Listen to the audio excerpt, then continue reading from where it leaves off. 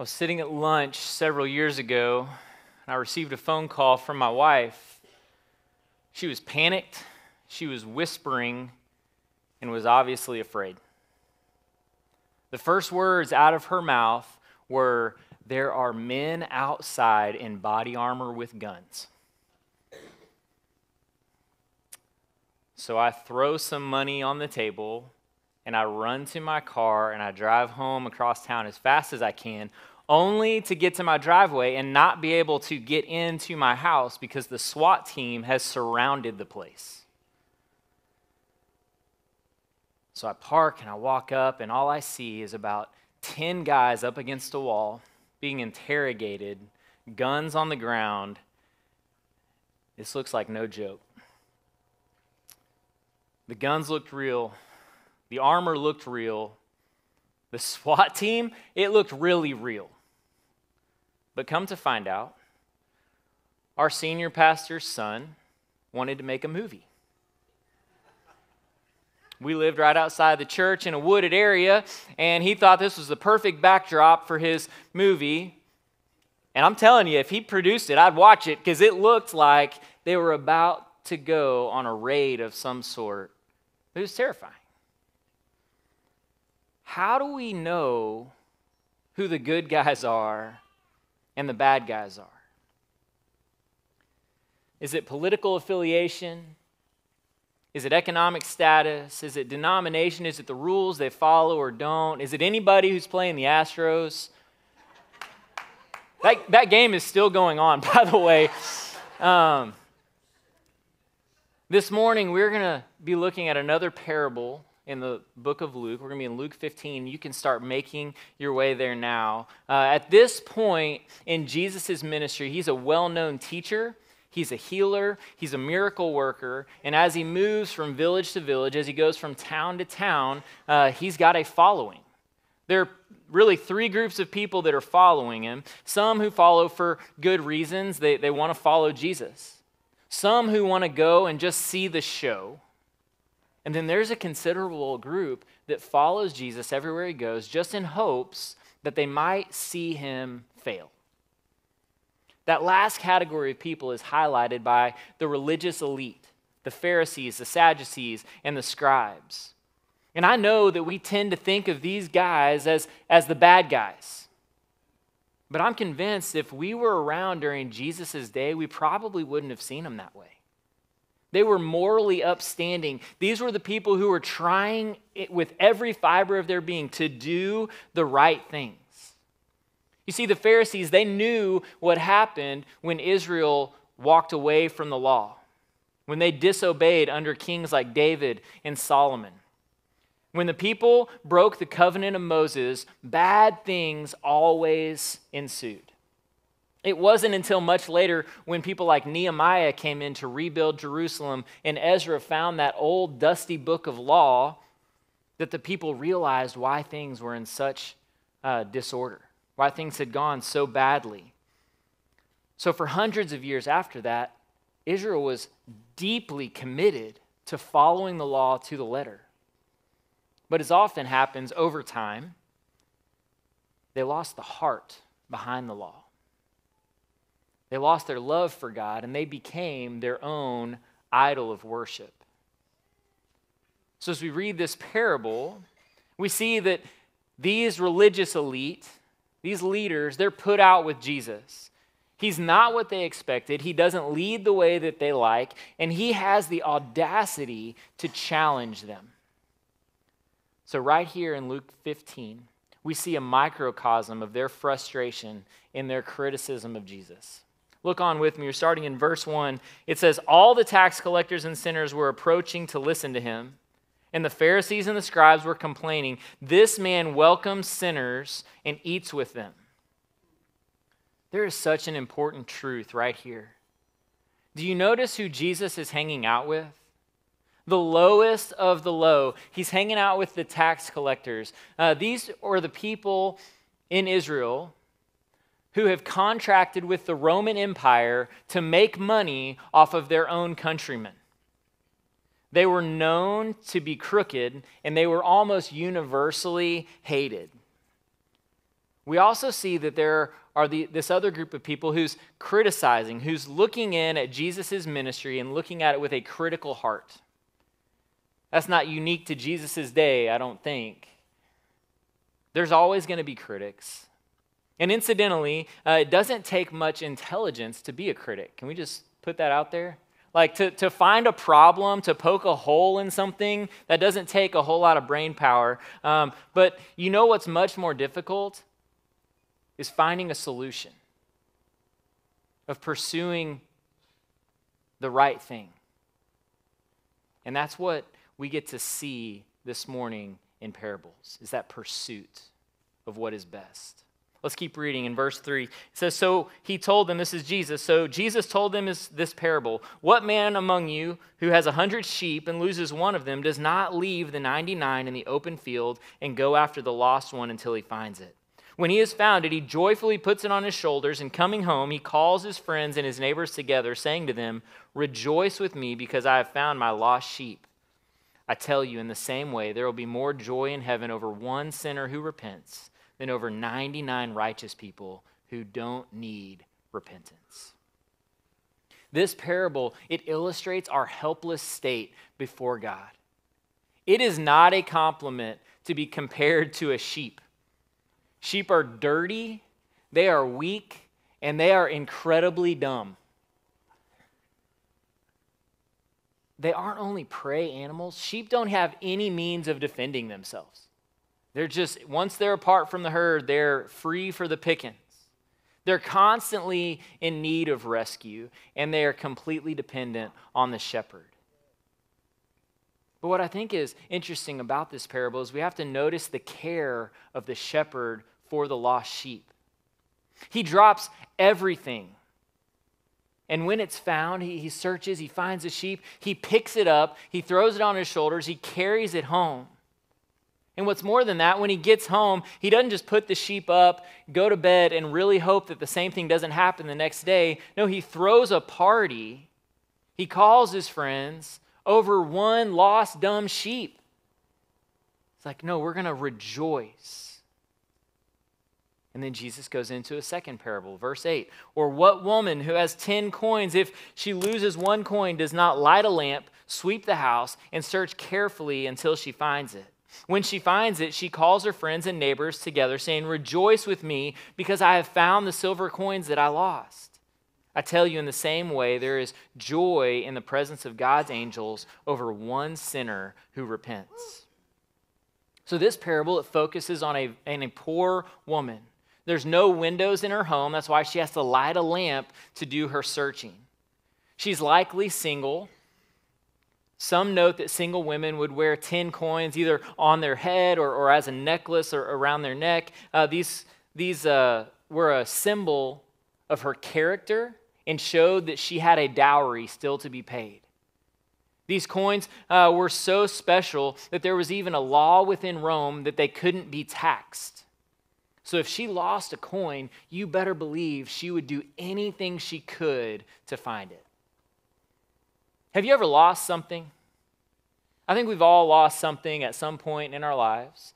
And I am completely convinced that the length of time that we are willing to search for a lost item is directly correlated to the value that we place on that item. If you were to lose a common pen, it's probably like chewed up on one end, the cap is gone, right? Everybody has that pen laying around their house. If you lost that pen, how much time would you spend searching for it?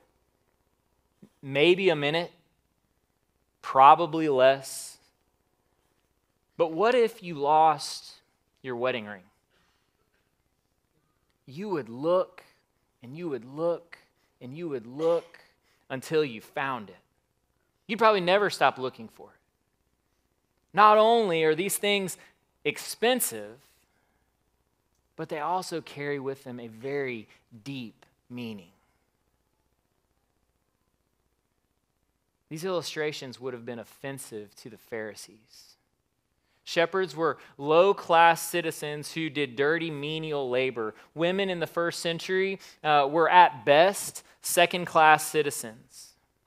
in his teaching and in his actions, Jesus is showing us what true love, grace, and compassion look like. Jesus offends the Jesus offends the religious elite by eating with sinners. He's modeling what it looks like to go to those who are different, those who are outside, those who are lost, those who are far away and overlooked. He's modeling what it looks like to love with more than just some words and intentions, but with actions and relationships. And I think this is the age-old dilemma in the church. How are we supposed to love the people who are in the world without loving the things of the world? How do we extend the kindness and the grace and the mercy of Christ without compromising our own convictions? We see this heart in Jesus over and over in Scripture, a heart that is full of love for everyone, regardless of lifestyle, regardless of action, political affiliation, of background, of socioeconomic status. We are called to have that same love and that same compassion for everyone. So this morning, we are going to see that every person will have more compassion towards people who are away from Jesus when we realize two key things. And that starts when we first realize just how lost we are. Jesus shows us our need in these stories. He shows us that we're lost, but then he gives us hope that we're being looked for, that someone is searching for you. Verse 4 says, "What man among you has 100 sheep and loses one of them, does not leave the 99 in the open field and go after the lost one until he finds it?" In verse 8, "Or what woman has 10 silver coins, if she loses one coin, does not light a lamp, sweep the house, and search carefully until she finds it?" There is no stopping the search because the situation is dire. The sheep has wandered away from protection. It's clueless to its surroundings, and it's completely defenseless. The coin is missing in a dark place. It's covered in the dirt of the floor. Both of these situations show hopeless scenarios that are only fixed when someone is faithful to search until it's found. And what I love about these parables is there are layers of teaching and encouragement. So while it's good and responsible to look for something that you've lost, that's not the main point here. Jesus is communicating through story that he is willing to pursue those who are far from him. He's willing to seek and to scour the pasture until he finds that one who is alone, who is afraid, and who is running away. I'm not sure that Jesus had a personal mission statement like on a wall somewhere. But if he did, I think it would be the words that he spoke to Zacchaeus. You probably remember Zacchaeus. He was a wee little man. There's a song about him. Ask your kids about Zacchaeus. But Jesus sees Zacchaeus. He says, "Hey, I'm going to come and eat with you." You notice a pattern. Zacchaeus gives his heart to Jesus. And then here are the words that Jesus says. This is the mission statement of Jesus. In Luke 19:10, it says, "For the Son of Man has come to seek and to save that which was lost." That's the heart of our Savior, is to seek and to save that which was lost. We see this heart throughout all of Jesus' ministry. He is consistently with the outsider, with the forgotten, with the sinner. He consistently pursues those who are lost. And in our ever-increasing secular culture, even where we live right now, virtually everyone in America, I would say almost for sure in the South, has heard of Jesus and thinks that he's a pretty good guy. Virtually everyone. Most everyone is at least acquainted with a church, whether or not they attend. And most people that you know are really good people. Most people that you know are really good people. There are very few people here with us today who are running around with murderers and drug dealers, right? Most people you know are really good people. And because of this, there are far too many people who have a false sense of security when it comes to their salvation. Far too many really good people who just kind of like Jesus. Friends, here's a tough reality check. You cannot be saved until you first realize that you are lost. You cannot be saved until you first realize that you are lost. At the end of the parable with the sheep, Jesus makes it very clear that there are none who are righteous. He's even telling the Pharisees in a tongue-in-cheek kind of way at the end of verse 7 that they are lost sheep too. He says, I tell you, in the same way, there will be more joy in heaven over one sinner who repents than over 99 righteous people who don't need repentance. Friends, salvation comes only through Jesus. We say this all the time at Kingsland, and I'll be honest with you, we're not going to stop anytime soon. There is no one and nothing else that can save you. But sometimes I get to have conversations with people who say, you know, it's the 21st century. We're in a global world. We have access to all kinds of things, other religions. We can be very sincere in heart. We can have lots of good works. We can go to this religion or that religion. There's faith of all kinds, and all of these roads lead to God. And friends, that's just not true. The truth is, new ideas when it comes to salvation will get you in trouble. Because we're not doing okay on our own. We're not good people at heart. We are a lot more like the people that Jesus is eating with, like those tax collectors, like those sinners who are in desperate need of a Savior. But I think if we're honest, we're also a lot like the Pharisees. We have a tendency to think that we're doing a little bit better than we are. We think a little more highly of ourselves than we should. Years ago, former Miami Dolphins coach Don Shula was at the height of his popularity, and he had a really hard time going almost anywhere without people recognizing him, wanting a picture, wanting an autograph, wanting to talk to him. And so after the season one year, he and his wife decided, we're going to go way north into Maine to a really small town just to get some rest and relaxation. And it was working for a couple days, and they decided, we're just going to go to a movie. We want to do something. We want to get out. So they walk into a movie theater, and as soon as they walked in the door, there were just a few people in there, but every single one of them stood and applauded. Don Shula and his wife, they went and they sat down a little bit embarrassed. And as the movie was starting to play, he leaned over to the guy next to him and said, man, I didn't think that anybody would recognize me up here in this small town. And the guy looked at him and said, who are you?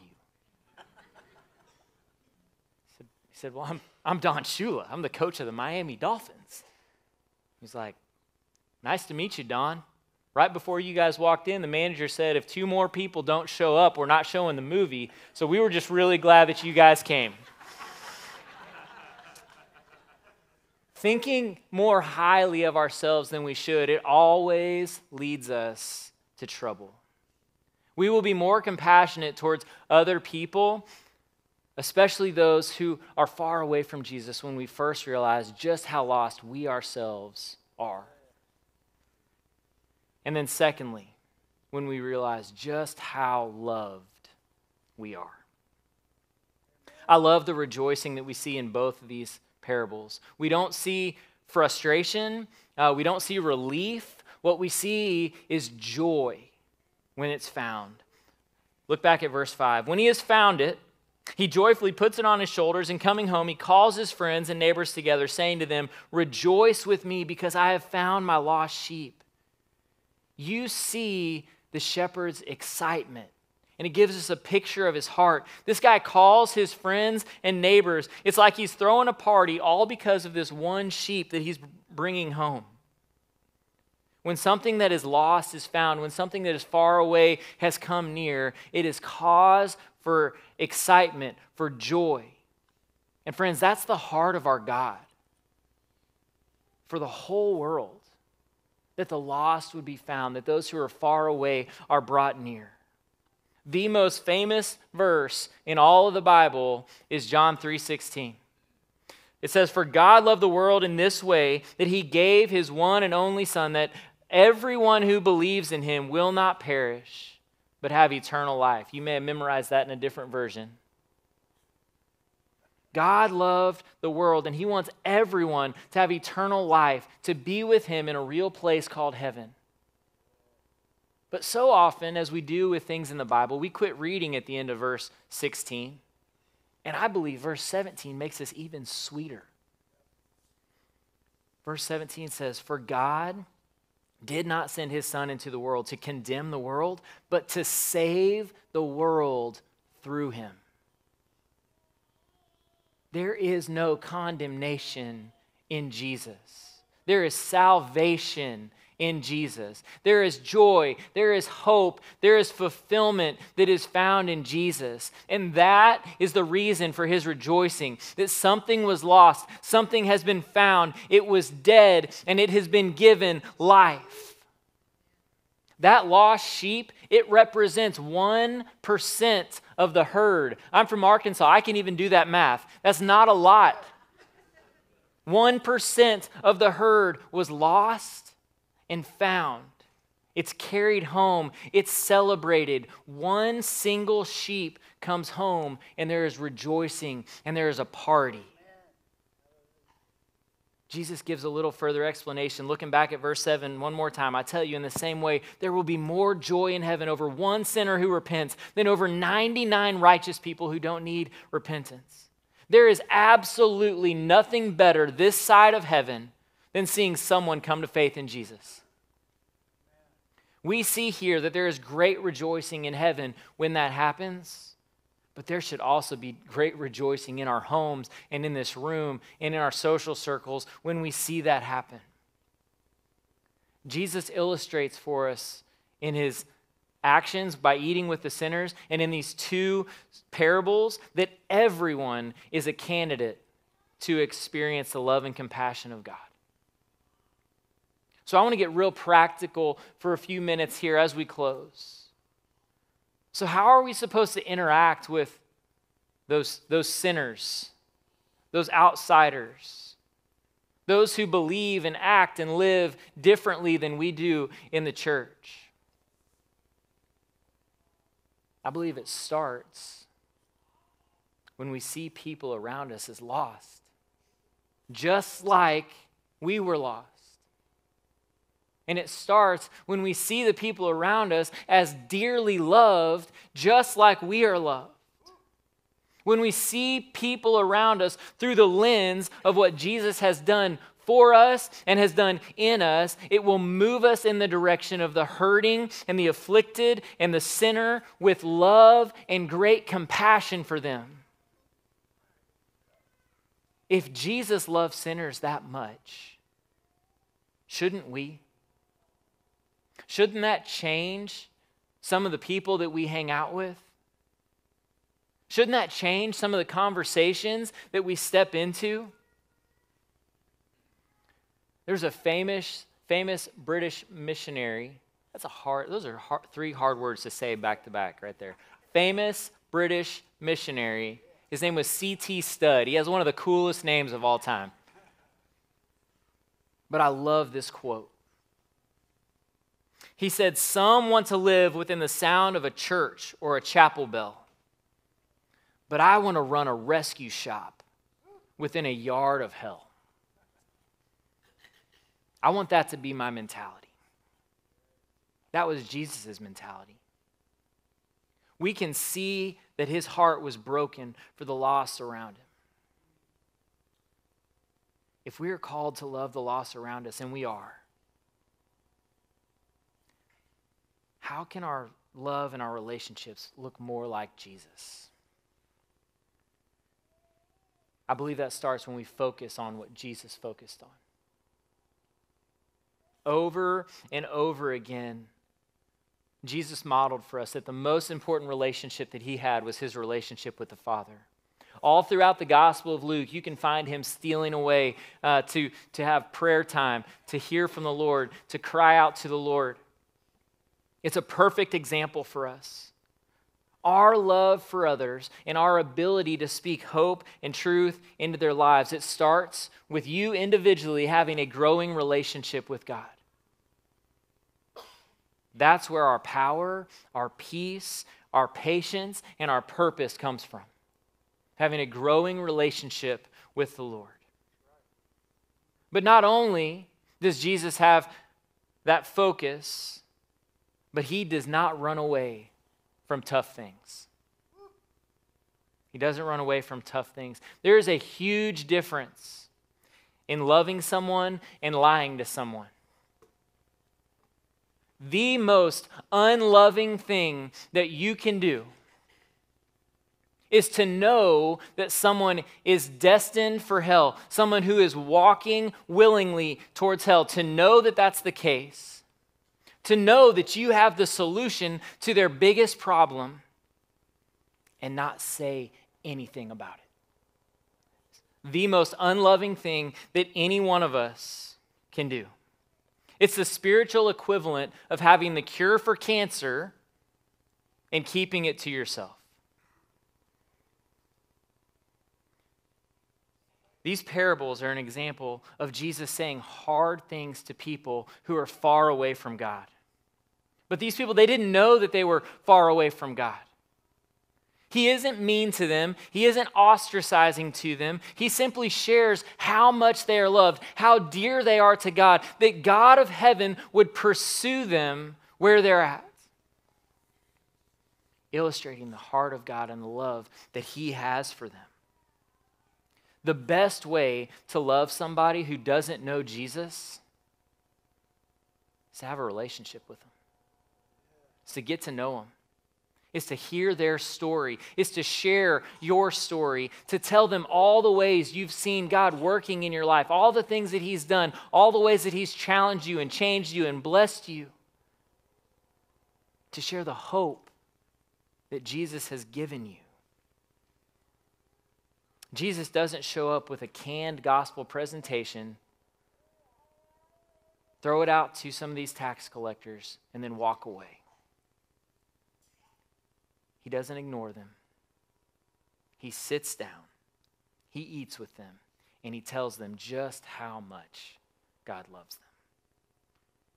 So if you're anchored in the truth, if you're in biblical community, if you're in a relationship with God, you are ready to run a rescue shop within a yard of hell. You are ready to be an agent of transformation sent on mission by our God to those who are hurting and dying and lonely and lost around us. But I want to take this one step further. Moms and dads, this is terrifying, isn't it, for our kids? How do you encourage your kids to be salt and light in the world that they're growing up in now? Knowing that we're sending them into situations that they need the gospel, but also has a potential to compromise their faith, their convictions, their integrity. Putting them in situations where they're going to be tempted. I think we have two primary means of protection. And I want to encourage every single Kingsland household on this first one. Two primary ways. Be that house. Every single family can be that house. We need to welcome these interactions in a safe environment, and that is your home. You've heard over and over again that we believe that the home is the primary place of faith transformation, the primary spot where we talk about the gospel, the primary place where your kids are going to see what it looks like to follow the Lord. Growing up, that was my house. We were that house. There were constantly people in my house. In fact, there were a lot of times I would come home from school or I'd be at the store or whatever, and like 10 of my friends are eating my food, they're playing my video games, they're swimming in the backyard, and my parents welcomed that in. It also helped that my mom kept the pantry really well stocked. But what this does is it creates a safe place where people of different backgrounds, different beliefs, different habits can come. But parents, what it also does is it gives you just a little bit of the say of how those interactions happen. It lets you speak truth when you hear lies, when those people are right there in your home. And second, we have to model missional living. This was convicting for me this week. Do your kids see you interacting with the lost? Do they overhear conversations about your friend at work who doesn't know Jesus? Do they see you living out before them what it looks like to pursue someone who doesn't know Jesus? If we want to see our kids engage the lost world, turn it on its head, and see kids restored by the grace and love of Jesus, that's going to start when they see us engaging with the lost world that is around us. You know what's really funny to me about this passage that we've looked at this morning? Is that the Pharisees give us the perfect description of the heart of Jesus in their criticism of him. You remember what they said? They said, "This man welcomes sinners and eats with them." How dare he? How dare he welcome sinners and eat with them? Folks, that's it.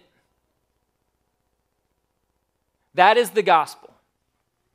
Let that sink in for just a second.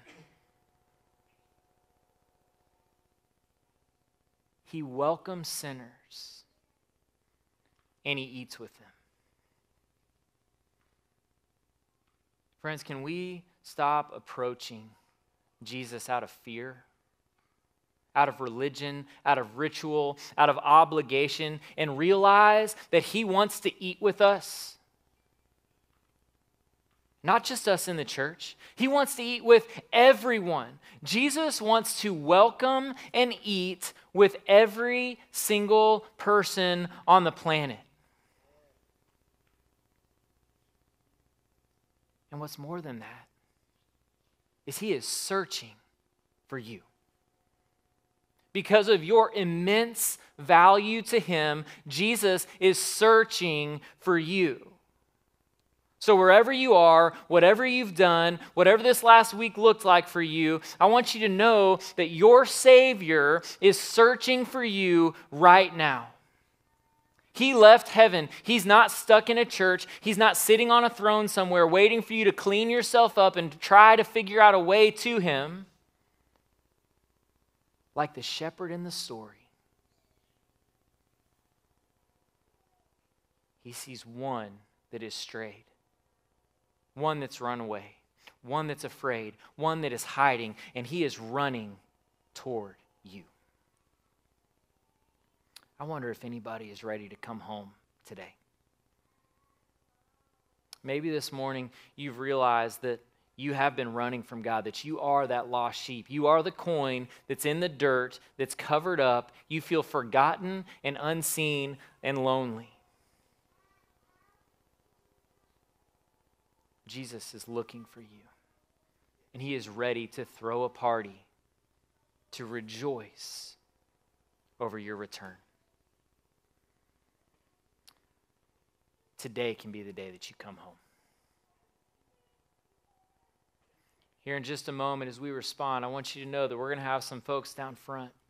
It would be a privilege for any one of us to talk with you, to answer questions about something you've heard this morning, or just to pray with you about things that are going on in your life. But however the Lord is leading you this morning, would you respond? Would you pray with me? Father God, you are so good to us. Lord, it is overwhelming that the King of the world, the creator of the universe, would love me enough that you would pursue me. So God, thank you. Thank you for not waiting for me to figure it out, not waiting for me to clean myself up, but you pursued me where I'm at. And so, God, I pray for the man or woman today who doesn't feel worthy. Pray for the man or woman today who feels like they're too far gone, that they've been running for so long, that there's no way they could be welcomed home. God, I pray that they would hear from you this morning that they are dearly loved and that you want to rejoice over their return.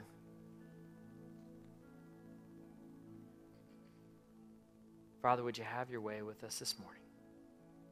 It's in the name of Jesus I pray.